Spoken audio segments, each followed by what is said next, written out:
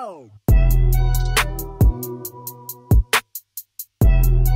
3, 2, 1. We are back with episode 11 of Dads Do 75 Hard. Adam had some things come up today. He's doing a panel discussion on kind of his life and things like that. But we got to interview him. I got to interview him before this talk, so I'm going to try not to let that be biased. But we're going to kind of give an overview of what it was like to when we first met Adam and our initial thoughts of him, and then following this talk, we'll clip Adam's interview, which will be good. So, Vince, you've known Adam how long? So, he's a year younger than me, so he came into high school. I kind of knew of him. We hung out in different social circles for the most part. So, didn't really know him a whole lot through high school. And obviously after high school, everything kind of goes different directions. Really got to know him when I started reffing football, which will be 4 years this year. Okay. So, met him at one of the clinics that we had here in town, and again, kind of like that. Oh, hey, how's it going? Like, knew him. Yeah. So how much older than you in school? No, he's younger than I am. Oh, younger than you. Yeah, he's a year younger than I am. So you were a senior when he was a junior? Yeah. Nice. What was high school Adam like? I don't know. Again, I didn't really hang out with him. Yeah, he was. I said just different social circles. I was in ROTC and and that so you don't stuff. remember like any that you just wasn't around him? Nope. Just totally different circles. Never really came across him. I don't even remember if we had any classes together. Yeah. Nothing like that. Wow, that's interesting. But yeah, once football started, and then that's when, it was an instant click. Nice. Which is really nice because that whole group of refs that we're with, just especially the Friday night crew, we just all clicked together real good. Nice. So like when you met Adam, so 4 years ago. So what was the initial like? Obviously, it was around reffing and officiating. But like, what was your initial like thoughts of Adam or takeaways or? Well, I had seen other people share stuff of him on Facebook, but he seemed to like have his head on his shoulders. Went to the military thing, did that stuff. Didn't know much about his family life or anything like that, so it was just that initial reaction. I was like, all right. Again, we talk about a fit person. Yeah. Had that initial, and I was like, okay, he's put together. Like, you already have that. Okay, he takes care of himself. So, just seemed like a good dude. And then once we got to going with things, and then the relationship formed, and got to know more about his family, and through this, just learning more about him. And his past and all that stuff. So yeah, it's cool. Yeah, I met Adam. He came into church in like 2019, and I just remember kind of the same thing. Like, he's obviously, when you're a fit person, you stand out. So and his fashion sense. Yeah, so definitely saw like Adam's fashion sense. Like, he was one of the few guys that like would come in.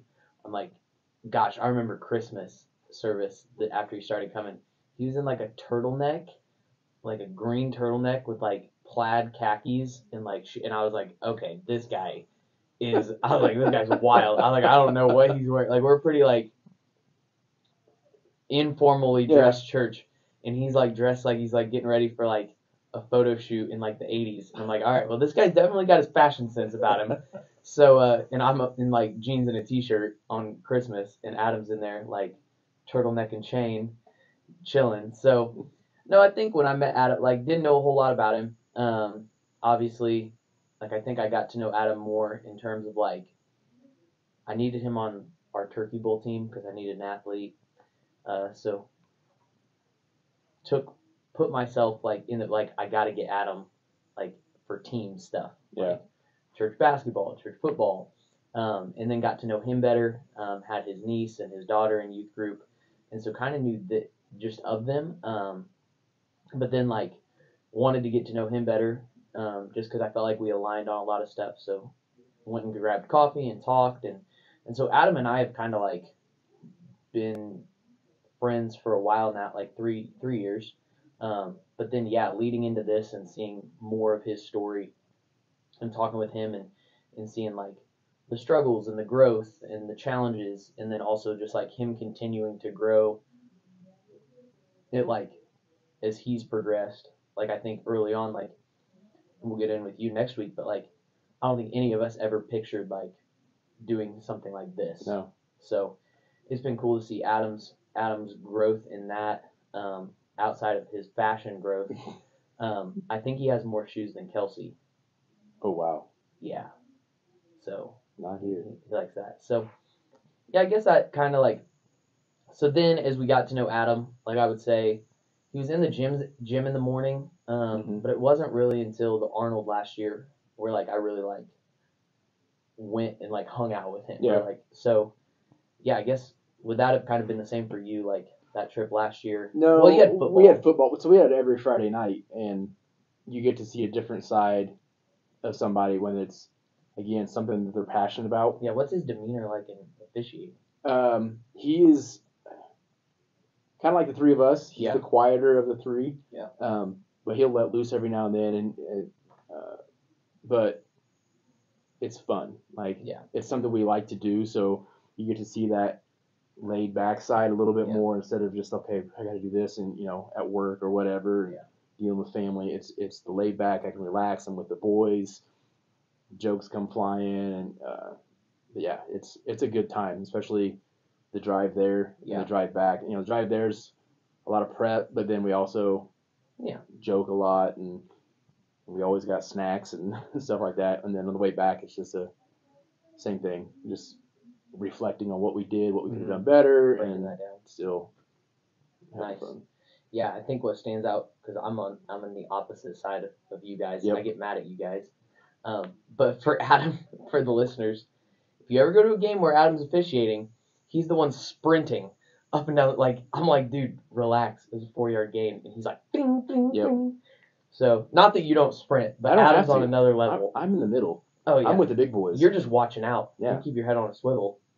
So yeah, I think that kind of that idea of like when you get to, so why I wanted to kind of intro his talk with us kind of sharing is like you're gonna see things that like in relationships as they grow, whether it be friendships or business acquaintances or whatever, like as you get to know people better, you start to have like learn things from them and seek wisdom in other people and be able to share and build on that. And so I think we can be a testament to that with like Adam in terms of us, but then also us to Adam. But yeah, I think the main takeaways was his fitness level, his fashion sense, and then like I think early on in getting to know him was just like a growth mindset. Like he was willing to learn and want to get better in all things, which was refreshing because a lot of people are just stuck in their ways and ready to just stay where they're at. They've arrived at their destination where they're going to be for the rest of their life. Yeah, they're happy with the status quo and I think for us in this spot, like we want to push back against that constant growth on a constant quest for knowledge, constantly learning. And so I think Adam does a good job of that in his life, in family, and in his work, and in church, and in officiating. So it's good. Yeah. Nice. Well, now you guys will get to hear any other closing thoughts on Adam. No.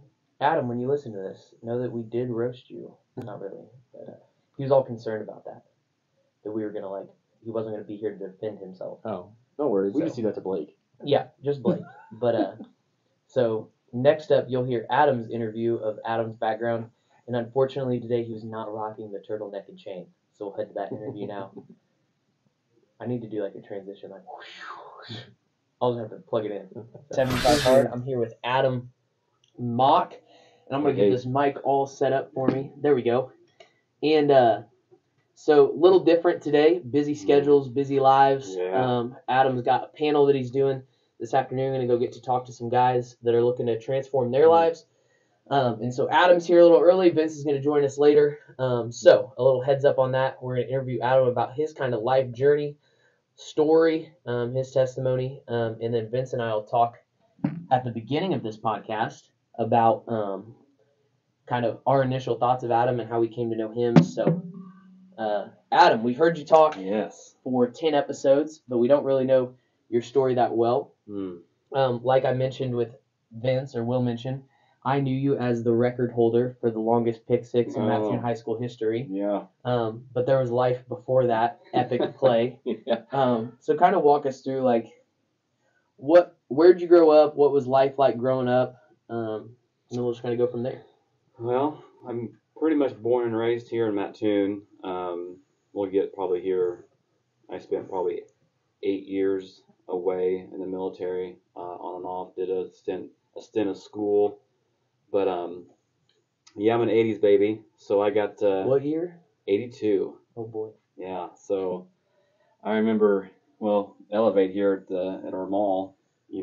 This was once a department store. What store was it? It's been Elder Beerman. Oh yeah, nice. So, that takes you in that Yeah, that circle, takes you especially back. for you. Yeah, any Elder Beermans around anymore? Nope. So that ages Or you. Bergners and all Oh, that man, stuff. Yeah, yeah. Bergners. Nice.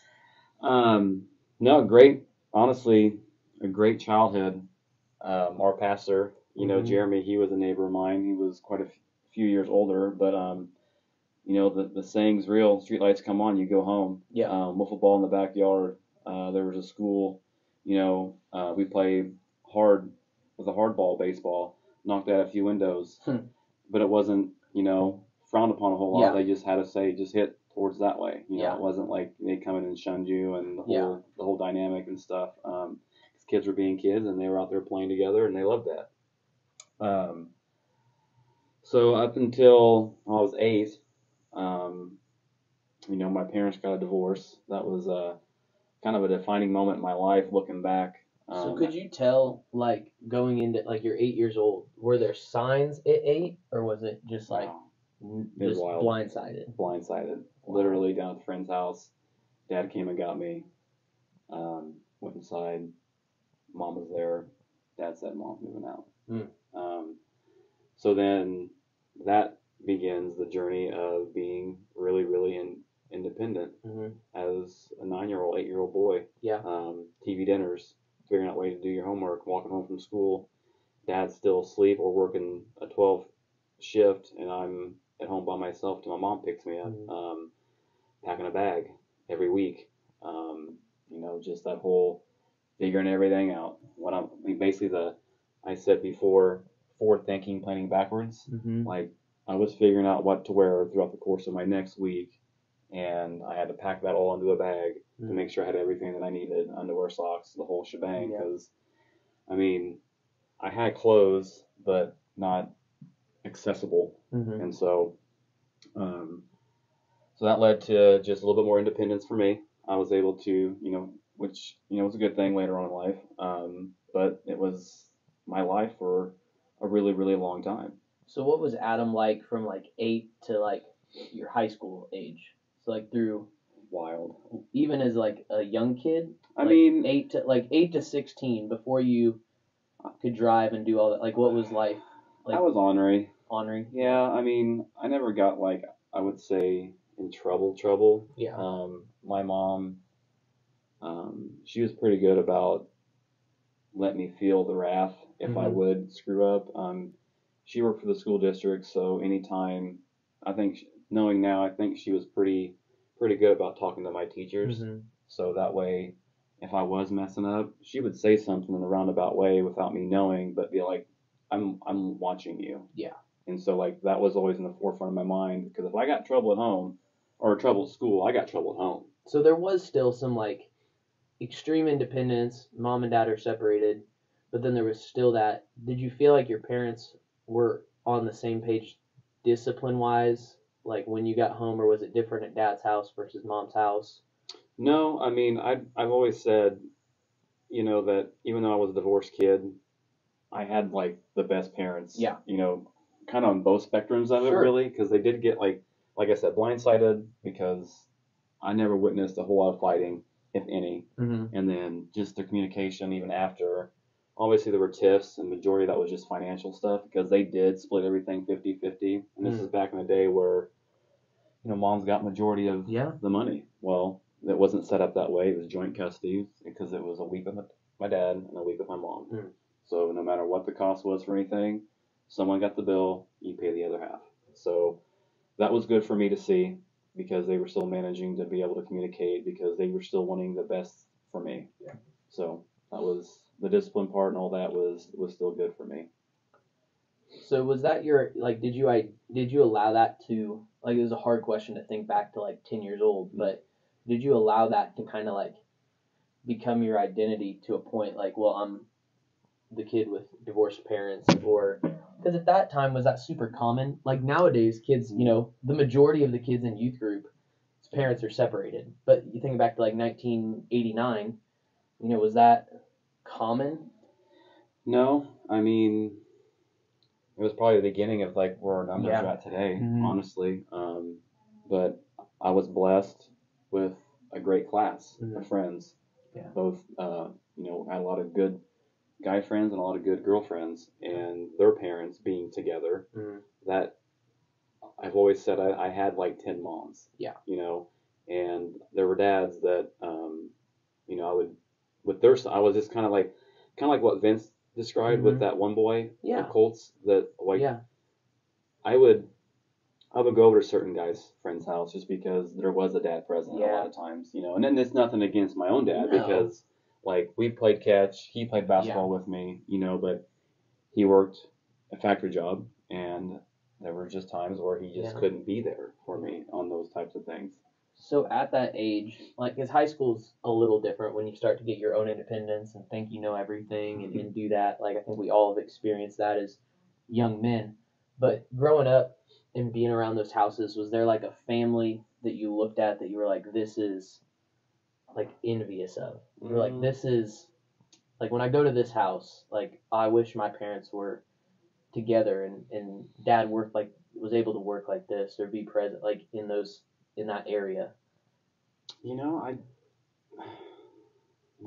That's good. Honestly, because not that I didn't. I mean, because I think a lot of my friends even still, and the parents, they're still together. It's just, I don't know. I love my mom and dad. Yeah. And so that's great. And neither one of them were never not present. That's and fantastic. So I'm blessed. Yeah. Because that isn't always the case, especially with the kids today. Yeah, I mean, I think to kids today, like, some of the ones that I work with, like, they really hate going to dads or hate going to moms because it's so different, and just a different style of life that they have to live there than when they're the alternative. And so that's good that both, I mean, split custody, but then also, having a foundation at each home. It's hard. Oh, it's super hard. Yeah, because you want them to be together. Elizabeth, who obviously I speak. Well, there's a good example. Yeah, and I claim her as my own all the time, even though like genetically she's not mine. Yeah.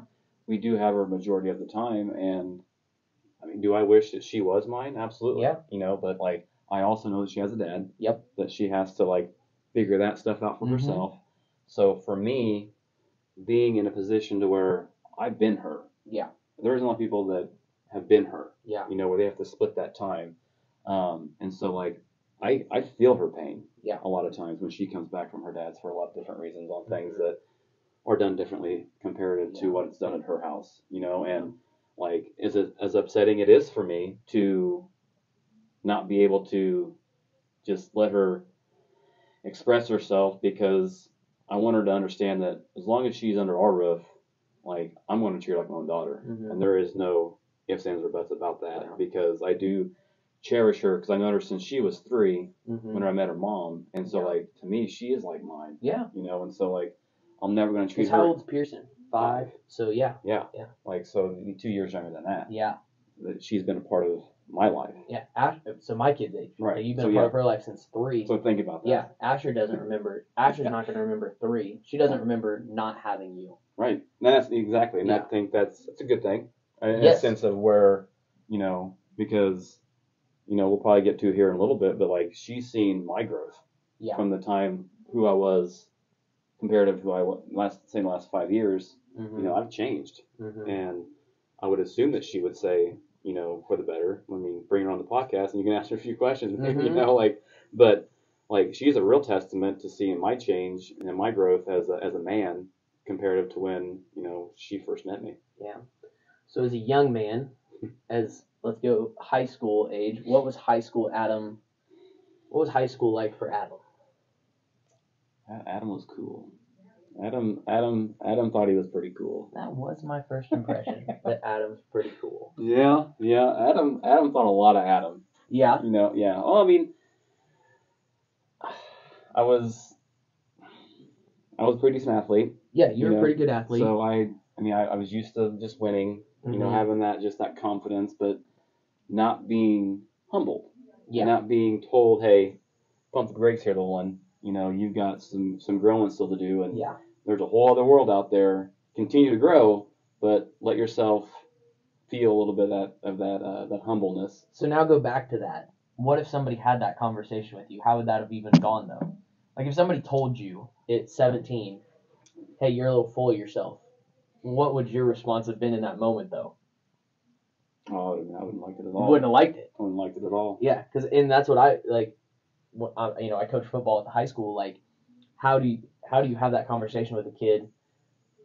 I say kid, young man, but because you had this confidence and this aura that you were the guy. Yeah. So then for someone to say that, like, I mean, high school did kind of give me a little bit of a humble experience at times, because obviously we played in a conference that was a lot tougher. But yet still in Mattoon though, like locally, like you can get humbled on the field, but then you get to go back to school and be, still somebody. Somebody. I guess, so a name. What was high school like? What was your priorities, your lifestyle like? Splitting time with parents through high school, having more independence. I mean, honestly, like, I spent most of my time trying to be popular. Yeah. I didn't concern myself a whole lot with grades. And that's probably where, if I would degrade my parents, that's where they lacked the most. Not saying I was approachable in those areas, but that also didn't start early enough to where I knew that was a focal point as well. Like, whereas now in our household, grades are a big deal. Yeah. So like that's always going to be at the forefront of their mind, because we've laid out those values of what the expectations are, what those values are in this house, because these certain things are not acceptable. Yeah. And if school is going to allow you to still be a part of something, but your grades aren't quite where we want them, well, as us parents, we're probably going to pull you from that regardless of what the school says, because we hold our own standard. And as much as it would pain us to have to do that to them, a lesson has to be learned. And, it just is, and I think that's a good thing. Or that wasn't necessarily the case for you. No. I mean, no. So then grades-wise, backseat, sports were king. Sports were number one. What was life like through high school? Man, just running around having a good time and chasing girls, man. Yeah, a lot of, I'm sure there was a lot of appropriate behavior. Yeah. No, I mean, enough not to get in trouble. Yeah. I mean, enough to kind of where I think there was maybe once or twice where we were really told, I mean, Coach Temples, there was a couple instances where he had to get involved because it was a football related thing. And, we learned from that pretty quickly. But most of the time, again, blessed to have even, not so much my parents, but just even my friends' parents, that it only took the one time to kind of have that gut check of we need to probably pump the brakes a little bit on some of our antics. Yeah. So here's a question that I like to ask older people, LOL. So if you were placed back in high school right now, you're 17, what changes do you make to high school Adam with the knowledge and the wisdom that you have now at 40 to go back, and how would you operate now?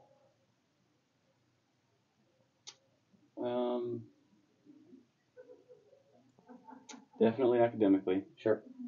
But I know for an absolute fact, I did not train as hard as I should have. Yeah. With the time that I had in those 4 years as an athlete. I was unfortunate to have 2 knee surgeries and almost 18 months apart. So that kind of delayed a little bit of just, people caught me. Yeah. In a sense. Not that my height was any real factor, because it was just, quote unquote, I lost a step. Yeah. But with that being said, we had a facility. Oh, yeah. We had the coaches Mm-hmm. to be able to allow ourselves to become better athletes. Yeah. And I did a dad talk, and it's so windy in the one that I just did, but it was about performance and potential. Yeah. Like, I don't know how many times I heard, and you got potential, but you lose with it because you got to perform. If you're going to win, you got to perform. Yeah. Because I consider it until you're blue in the face and talk about your potential, but it's up to you to go out there and execute that potential because it's there. You were given it. Yeah. What are you going to do with it? Yeah. And I definitely dropped the ball on that for sure. It's good. I think going back, like looking at that side of it, like in 4 years, I go back and look at like, man, I had so much time. Yeah. And now when you don't have the time because you've got responsibilities and a family and career, but in high school, like you got so much time. Now it feels busy. Kids are drawn a million directions, but when you prioritize it, like you've got time, and more time than you'll ever have in life. And so trying to get kids to understand that it's the same thing. Like if somebody told you were being, needed to be humbled, you wouldn't listen to it. So how do we get the next generation to understand like the opportunity and the position that they're in to take advantage of those 4 or 8 years, like college, like you went a different route, but like I look back on like high school and college, like man, I had so much time and I didn't take advantage of it until the final year. And then I see the growth in the final year and I'm like, oh my goodness, what if I would have started that at a freshman in high school? That mindset. So that's good. So then you graduate, assuming academics weren't. I was. You still got to walk. Graduate, yeah. You still graduated. And so then, what made the decision to go military? I was 23. I'd been 22. So my 4 years here out of high school, and not that I was, people still knew who I was for the most part. I worked in jobs where I was out in the public, so people saw me. Where were you working? The Alamo. Sick. At the time when that was really the only place. Yeah. I mean, that and Cody's. Yeah. I mean, that was the only steak joints we had. Yeah, I know. I always say I had to burst that Mattoon bubble. Yeah. It was time for me to allow myself to see certain things. I wasn't going anywhere. Yeah. I tried to go to Lakeland. Yeah. I wouldn't even go to class. Yeah. Community college. Yeah. Like I had some chances to go to a 4-year. Yeah.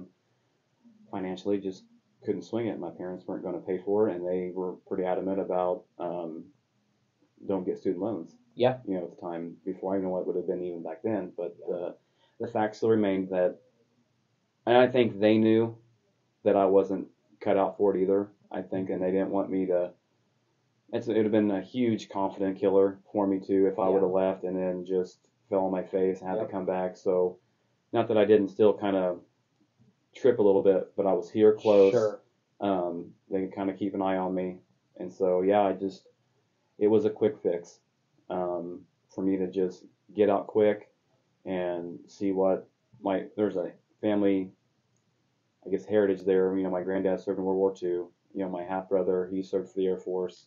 So there was just that family dynamic of serving, and just hearing my granddad's stories, hearing my half brother's stories about just what it all entailed. Yep. It just sounded like it's something that would appeal to me. So did you just go to the recruitment office and just walk in? More or less, yeah. Just said, hey, sign me up. Pretty much. So then what did that look like, that chapter of your life, from walking in to being deployed? Because this would have been 2000. Early 2006. When you walked in. Mm-hmm. So then what did that life look like? How soon after, walking into that office? It was the unknown known. I knew what I had to do and what I was embarking on, because obviously we had 2 front wars going on. Right. But then it was just the unknown of the military. What was that going to look like for me? Because obviously you see the stuff, the yelling and the screaming and, that whole process, and it was just, it was terrifying. Yeah. So where did you go to basic? Fort Leonard Wood, Missouri. Okay, and so that was 8 weeks, 9. 9 weeks, and then how soon after did you go to any special schools? Yeah, you take an ASVAB, they kind of Yeah. set you up with whatever job you'd like to have based on your score. Did you get the job that you were kind of looking at? Yeah, because I just figured it was a job that I, at the time, could utilize, which is heavy construction operator, and I can run excavators, dozers, cranes. Mm-hmm. The crane was a big thing because I was like, that's a big money maker. Yeah. And so did that for 7 weeks. So basically, yeah, no. So to your point, I went as soon as 16 weeks worth of training to Fort Benning, Georgia, which because I was active duty. Mm-hmm. To once I got in process, I get to my company. They said, you realize the company deployed 4 weeks ago, right? I said, no. Like, you know what that means? You're gone. Don't unpack your bags. Yeah. And so, I'm like, okay. So what was that? So you're in Fort Benning, Georgia. They tell you that your company deployed 4 weeks ago. Don't pack your bags, and then you just get on a plane. Mm-hmm. Well, I got to come home for a couple of days. Okay. I called because they asked, would you like to go home? Because we're leaving the process. That process starts Takes some time. Yeah, it was on Tuesday. So when I got there on Thursday, so I could basically hop back on a plane, come home, see my family, and then do the whole thing. So then do you just fly like commercial to like? Yeah, I mean they contracted commercial airliners to take us. So where did you fly out of? We flew out of Atlanta, which then took us to Germany, which then took us to Kuwait, and then we spent a lot of time in processing to the war zone. Yeah. As far as your pay, and then there's obviously some acclimation to the heat because this would have been July. Okay. So you get off the plane, it's like a blow dryer. Sure. The propellers of the plane and whatnot, but So then, yeah, you're living in tents, and then you're just kind of waiting for you to get a flight out to where you're supposed to go. Our higher enlisted guys, the staff sergeants, they're in contact with the company on where they're going to place us. And so then, yeah, one night we hopped on a bird, and I flew to Alkine in the dark, pitch black. It was wild. So what's your first night like in Alkine? It was because everyone was asleep. So I mean, it would more have been just me waking up the next morning because it was more of a secluded fob. It was like a little village that we were in, and we were in like the Marine zone. We were in the Al Anbar province, but dude, it was like super surreal. Mm-hmm. Like you just can't really describe, what you see when you do finally see it. And then whenever you start going on all the patrols and the convoys, and you start seeing the locals, and you start seeing like how they live and how that whole dynamic of how they live and how all that's set up, it's just like, that humbleness and that gratefulness really starts to really kind of sink in, that conviction of, we don't have it that bad. Right. So you're on patrol, but then the majority of your time is you're building bridges and basically rebuilding the structure that was torn down in fights. Yeah, they whether it had been us or Afghan Al Qaeda's, because these people have got to live. Right. And so it's just a matter of how it is we're going to make them, because idle hands cause the most trouble. Sure. And through the course of that whole duration of that deployment, they started realizing that, we really need to get these guys gainfully employed. Sure. And if it's us doing it, then they're more, it's just that win the hearts and minds mentality. And it, for the most part, worked well. But, obviously you had a lot of instances where it backfired. So did you see, what was your, did you see active, deaths? Not, I don't really have to get into that, but like combat.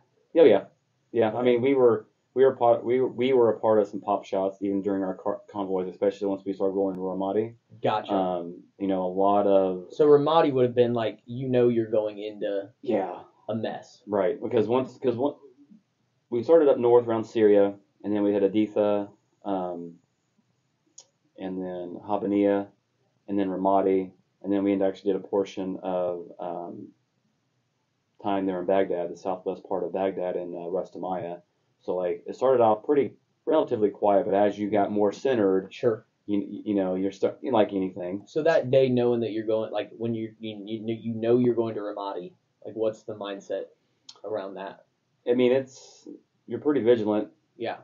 Just because you obviously they give you the sit reps on situation awareness on like what's going on around the area, and so like you're daily being briefed every morning. You know, we woke up at 0700 just to have weapons check, accountability check, and then also just hey, last 24, 48, 72 hours, bang, bang, bang has gone on. So they're trying to either locate, they've caught, or just have even though we're inside mortar rounds because you're just basically like surrounded by a city, they do the best to kind of enclose the interior part of but then obviously they can mortar inside there. So when you're in like convoy going to the next place, like what vehicles are you like in like mortar protected like vehicles? Are you like in mine protect like yeah we didn't we were like we were basically like in a semi.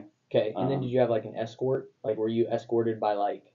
Yeah, we typically our convoys were set up to where it was a huge supply run. Okay. So like we would have Iraqi locals, we would have Iraqi police, but we'd also be supported by like say like First Armor, First Cav, other Army infantry patrols. We weren't mainly, we just would kind of fall into that. So I mean you would have, sometimes you'd have 100 vehicle convoy. Like they're big. But if you're a supply run, you are a target. We're at that a target. Point.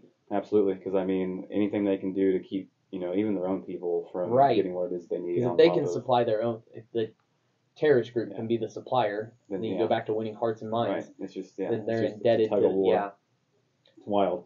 Yeah, that is. So how long were you deployed? And you did one or two, or I did two tours, two deployments, just one in each Afghanistan and Iraq. So with them being gone, roughly, I was in country for like 11 months. Okay. So roughly close to a year, which typically is what those deployments were consisted of. So then when do you get out? At active duty? Yeah. Okay, so I did my final days there would have been 2010, right? Yeah. And then what's life look like back home after being in that life for 4 years? It was a little confusion, okay, just because of the structure of it all. And there's pros and cons to it because, I mean, if you're the type of person that can handle that, which some people have to be told what to do. Yeah. And I feel like then I was someone who just kind of needed to be told. I could execute. You've been coached through high school. You've been coached. Yeah. Like you always had that ranking of like who's going to be my command that tells me what needs to be done. Yeah. Like, I mean, that's why I'm the best entrepreneur you can find, because I can take orders well and I can execute well. I mean, so just because of, I've spent 25 plus years being just told what to do and how to do things. And that's always kind of just been my MO.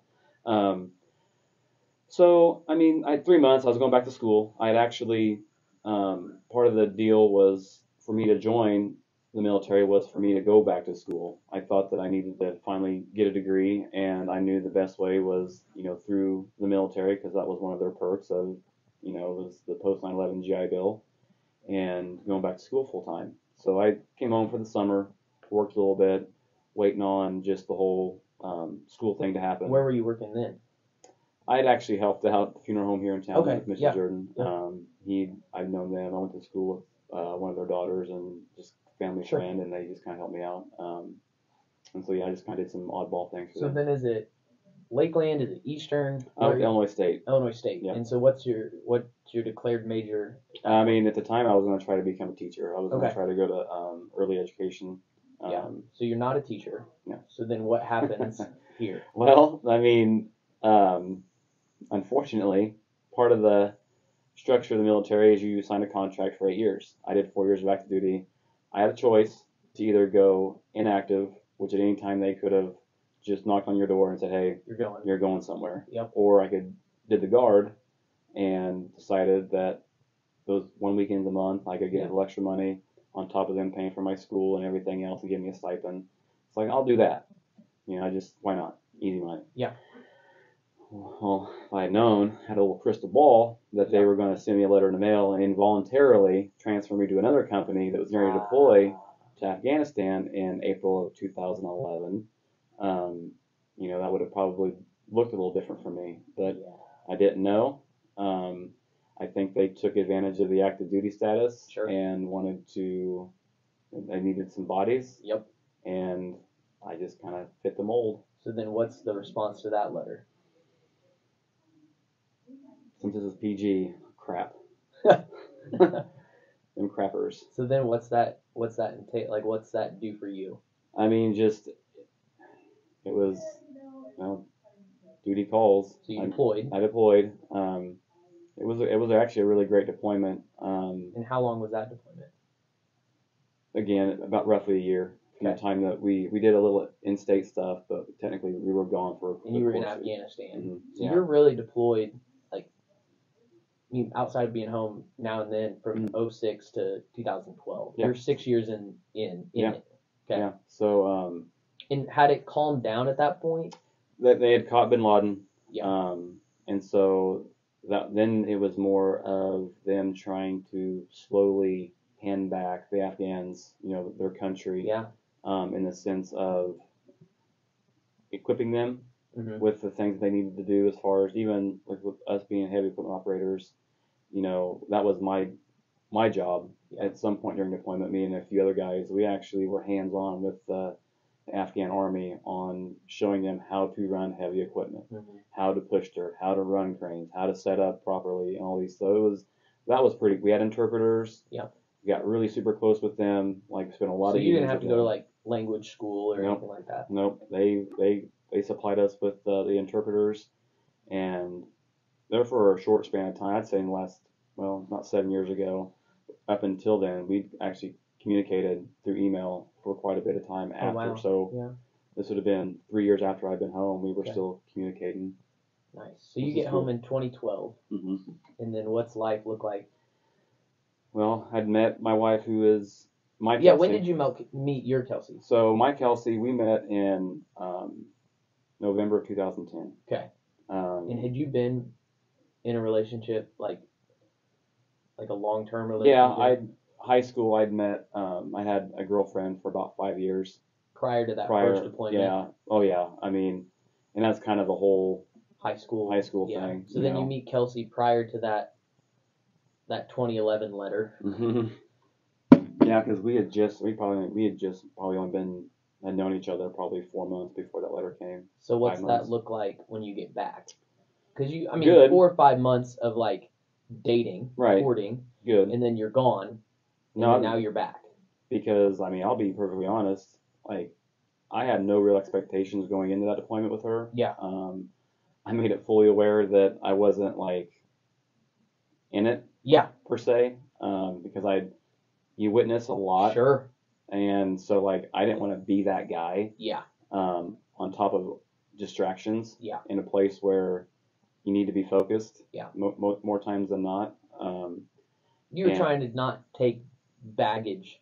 Yeah. With you, I've got. In a sense. Yeah. Because there were no real to attachments. Protect her too. Yeah. And so, but she was determined. Okay. To prove herself to be, loyal. Fit. Yeah. Yeah, loyal. And so we get back, and things start to become a little bit obviously more serious because she was, she had proven herself, and I appreciated that. Yeah. That's a hard commitment for anyone, to withstand someone being gone for that long of a time. And and even with Elizabeth, who she had and how introduced. Old Liz? At this time, she would have been 4 or 5, yeah. range in there. So then, when do you guys get married? 2014. Okay. This is year 10 for us. Congrats. Yeah. So then, how do those 10 years look? Because that's 10 years. Well, how do those 8 years look? Because I've known you for 2 years. So what do those 8 years look like? Well, they weren't. They were obviously good. Yeah. Well, there's ups and downs. Yeah. There's good moments, and then there's the struggles. Right. A relatively good marriage. Mm-hmm. we obviously had our, like you said, we had our issues with things.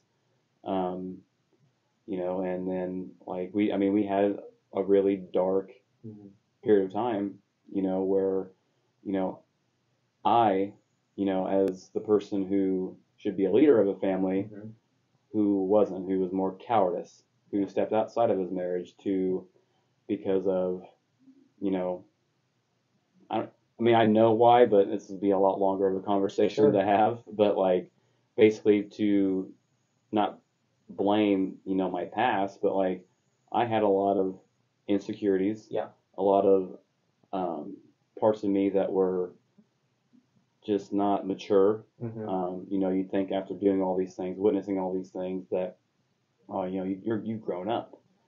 Well, no, I probably hadn't, or like at least that part. I hadn't grown up to that part of a marriage. Like I was never really coached that. Because I never really witnessed that. Well, I think insecurities, no matter what your insecurity is, whether it's the way you look, the way you act, the way you talk, like when someone or something starts to feed that insecurity for the positive, then temptation grows, and then sin comes, and then sin breaks things down, causes more trouble. And so how do you, because your guys' marriage is a testament to God and to work, and to doing the work together. So what changes that? What's the turning point in that time in your life?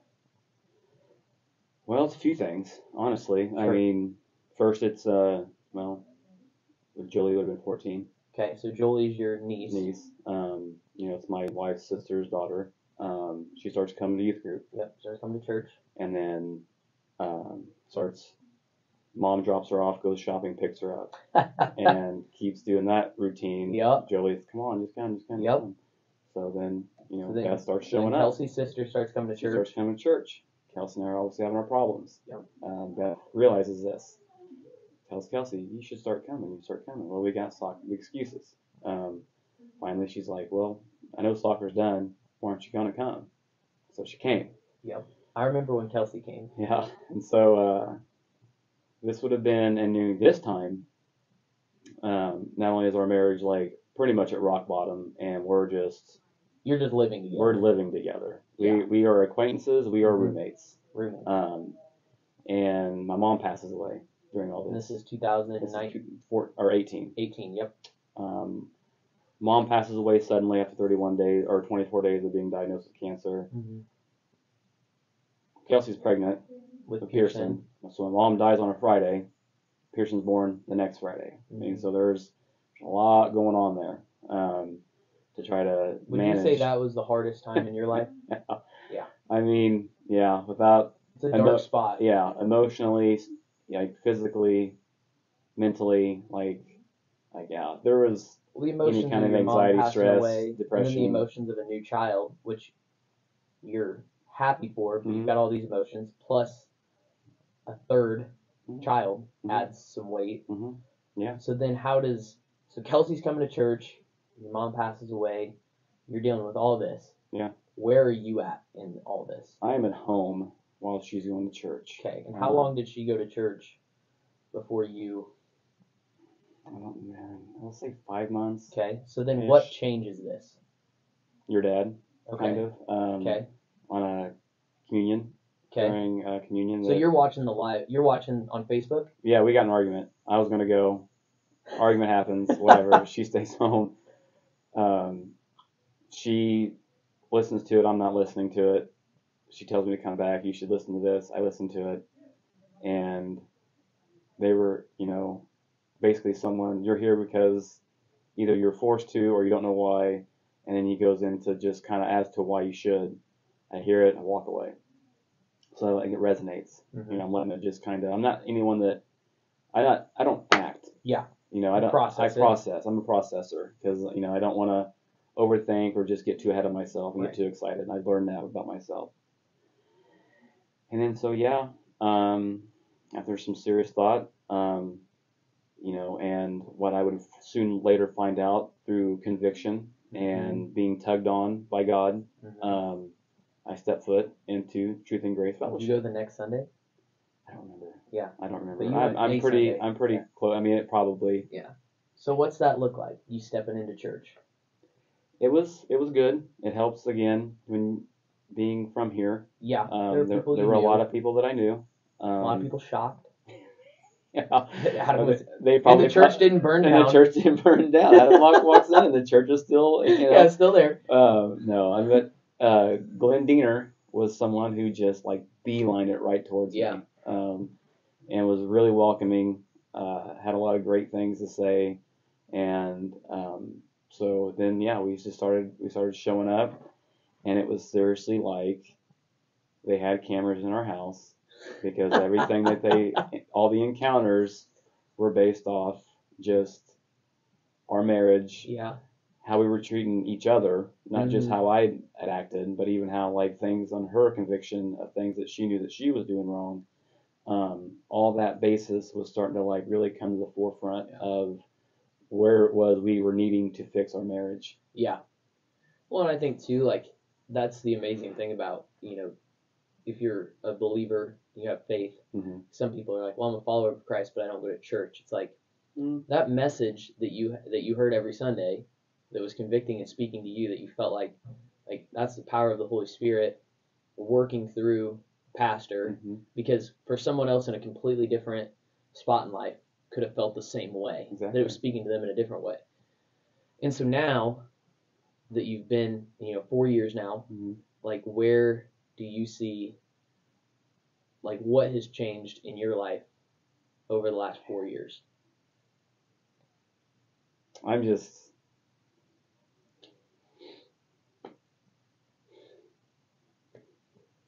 so grateful.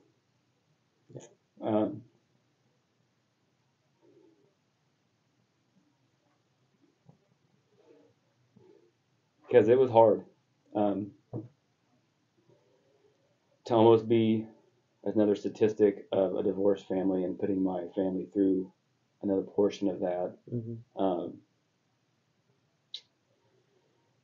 And to know that that God's love and grace and mercy is so real and pure because you don't think that you're worthy enough of something, and you are. Yeah. You really, really, truly are. But Kelsey's made the comment, that she was going and she was doing well, and then I started going, and I caught fire, and I just blew right past her, because it was just, it gave me purpose again. And I'll talk about that even the Butler's Be Transformed panel tonight, because I needed that sense of purpose in my life, and I was seriously lost, and it's no wrongdoing of my family's or my wife's. It was just like we all just need that one extra thing to kind of help allow us to feel like, not so much, because I'm a firm believer in you lead by your actions. Yep. And I wasn't leading with my actions. My actions were definitely not the way to lead. Right. And this is probably the only way to lead a family is through Christ. Yeah.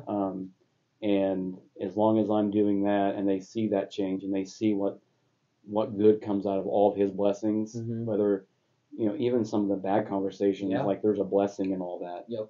Even through all the bad things that happen, like that, it was a blessing because like that doesn't happen. Yeah. If it's not seen or done the right way. Yeah. And so. Well, I think your life is a testament to God's, like you said, God's grace and mercy. But then when you talk about action, and I think I've said it before on this, but also try to remind myself daily, we are creation. And if we're trying to lead ourselves, we're gonna fail because we aren't creator. It'd be like trying to run everything by yourself in any organization or any show. It takes the one who created you to guide and lead you, and then you put that obedience into action. And so creation's neat. I think your testimony and is a testament to surrendering to your Creator's will for your life, and then out of that, then acting in obedience and doing the actions that He has called you to, which now you've seen the growth in the things that can come out of that. Not that every day is all sunshine and rainbows, but there is a guiding purpose in your life, for your wife, for your kids, for your community, for the guys that are, that look up to you. So, yeah, man, I think that's really, really good. Yeah, because I don't think that without,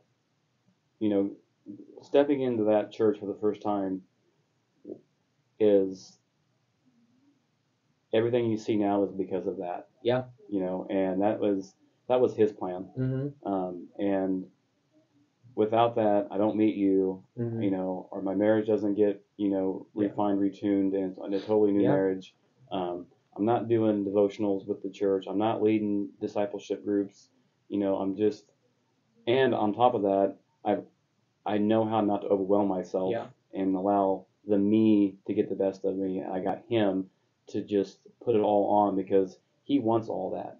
He wants all those burdens given to him because he's the only person, because even here on earth, like, he wants to see your success. Yeah. Because that's why he created you. I mean, we are vessels for other people, to be able to lead and disciple. And so if it's not with yourself, it's also with your family and with your, your loved ones and your friends. It's great. And because of that, like, that's all the earthly things. But then at the end of the day, like, because of your surrender and your belief, like, now we have the assurance that, like, dads get to do eternity. Yeah. So that's exciting. Exactly. I mean, it's like we get to do eternity in heaven, so that's awesome. Yeah.